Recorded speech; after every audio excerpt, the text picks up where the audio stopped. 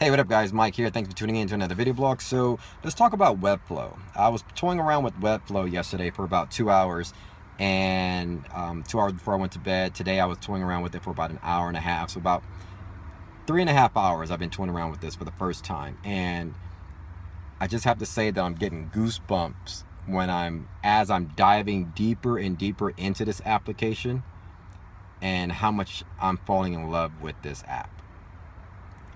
I am turning the corner. I have turned the corner for a while now, but turning the corner in really using these type of tools to build your sites. Tools, basically, if you don't know what Webflow is a tool, an application that allows you to develop and build your site without using any code. So you can build elements, and what it does, it produces the code for you. Very sharp, cutting edge, semantic code. And so for the longest time, these type of WYSIWYG tools have had a stigma about them, about not really using these type of tools because they always spit out garbage code. Okay, and I sort of equate technology like this to like back surgery. Back when I was 28, I injured my back really bad. Herniated disc, bulging disc in my lower back. I was playing basketball at LA Fitness and I injured my back. Long story short, I held off for over 6-7 years to not get surgery because it was bad. It was bad where it was like sciatica going down my leg, all that stuff, like sciatic nerve. It was pinching against my nerve. And I held off on surgery because back then, or like, I would always say, surgery is going to improve in the next 5-6 years, right? So I kept holding off because back then they would make an incision like this big in your back, open your back up and do your surgery, and then you'll be out for like 3 weeks to a month, basically laying in bed. And because I actually had a friend or a coworker who actually had that done. So I would always hold off. People would say, Mike, hold off on your back, surgery, and wait till technology improves. Today, God forbid, thank God that my back healed up. Somehow, I don't know how, I started working out, stretching. It healed up after like 6 or 7 years. I would hang upside down. Anyway, if you have a back injury, hit me up. Today, they could go on your back with these 2 little pins, looking at a little microscope, and with numb your back up. You could be out. It's an outpatient surgery. You can be out walking down the street or going home that same day within 2 hours from your back surgery. And that's crazy. That shows you how technology has improved. The point of the story is technology like these WYSIWYGs have improved to the point to where you have to start looking at these things now. There is no way, no reason for someone like a designer to not invest and maybe look in these applications like Webflow.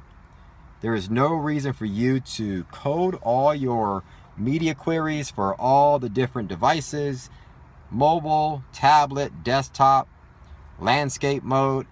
Webflow does all that for you. It has all the containers, div containers. You can dive deeper into these components and you can style them the way you want to. You have full control over everything. Here's my advice to you also. My workflow, I don't like when people design in the browser. I never tell people to do that. I know a lot of designers or developers love doing that. But here's what my advice is to you. Design your pages in Photoshop. Okay? Design all your pages, just your desktop version, in Photoshop. Get everything pixel perfect, and then bring that and then recreate that in Webflow. Do not start your designs in Webflow. Why? Because anytime you start your designs in a browser or in a WYSIWYG, you basically sometimes you will let that application dictate certain design elements and components. So you might lay out some text, but you might allow that application to dictate how long you want that text or what position that text would be in. Whereas if you were designing it like in Photoshop, you would never do it that way. You would style it a little differently. You would maybe position it a little differently. The margins might be a little more perfect, right, in your design app, in your design mock-up. So that's why I say don't start it in Webflow. Design all your stuff in Photoshop, Fireworks, whatever, Sketch, and then move once you're done and everything's pixel perfect and you like it, it's pretty, and you're like, oh, this is nice, I want to develop this. Then start developing that in Webflow and recreate that in Webflow. Webflow, I'm not even getting paid for this. I'm telling you, this is the first time. Zach, a member of my course, a member of my site, actually shot me an email the other day. He said, Mike, have you checked out Webflow? I actually saw another video of this designer working with Webflow, and it just, you know, those two things got me excited. I heard of Webflow before. I'm like, you know what, let me check it out, because I want to update my app, my site. I have a bunch of landing pages that I need to build. I have my wife's real estate website that I need to update. My friend, who's a plumber, is asking me to, he has a product that he wants to sell, and he's asking me to help him with his site. You know, so many different things. And I said, you know, let me give Webflow a try. And I tried it, and I mean, I'm falling in love with it. And you know, somebody shot me on Twitter earlier today, and it was a developer who was saying like how he doesn't really like these type of tools because it's cutting into his discipline. And I understand that, and that's the nature of the business per se. And so the way I see it is, I think developers, because my response to him was, me as a UI UX designer, I don't get paid to code, right? So I'm not biased towards learning to code or not learning to code. You know, I always say, yeah, I learn basic HTML, but my lifeline isn't built around coding. And so I sympathize with front-end developers whose lifeline is around coding, and apps like this are cutting into their sort of discipline in a way, right? It's cutting them out. It's allowing designers like myself to, like someone who doesn't have any coding skills, to actually now build really cool, responsive websites with awesome, amazing code. And you know, I get that. I sympathize with that. I don't have I don't have an answer as of yet to you know, one way or the other on that particular issue, but I know that these type of apps are here to stay. Just like with and designers face the same issue with like UI kits, and that's I posted a video a while back talking about these UI kits and designs are becoming standard, and we need to start becoming problem solvers, and that's where the true value is going to be long term. And you know,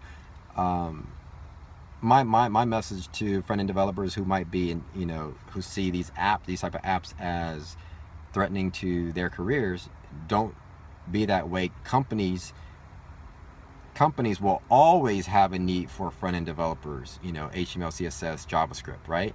It's just in the freelance world, that's where you might see some of that cutting into the market in terms of designers not really needing you to help them per se, whereas maybe in the past they needed to reach out to you to help you develop some sites for them. But now designers are able to design and develop sites themselves. So more to come on that topic. But anyway, just wanted to mention to you that I was excited about Webflow, getting goosebumps, falling in love with it. And I'll be talking with the folks at Webflow a little more, because once I tweeted this, someone there tweeted at me, maybe I'll be on a talk with them, and I can share my workflow with them a little bit more on how I'm using it. So we'll see. Anyway, if you're interested, check out Webflow. I don't have any affiliation with them. They're not paying me for this video at all. I just started using it last night. I've been using it for about 3.5 hours at the time of this video. So anyway, shoot me an email or shoot me a comment in the video. Let me know your thoughts. Have you used Webflow? Have you used anything similar? You know, do you think you might be trying it out? Let me know. Hit me up. Thanks for watching, commenting, and liking my videos. If you're not subscribed to my YouTube channel, please do so. If you want to learn about the course and the things that I teach, check out my site, mlwebcode.com, and we'll be talking soon, guys. Thanks. Bye.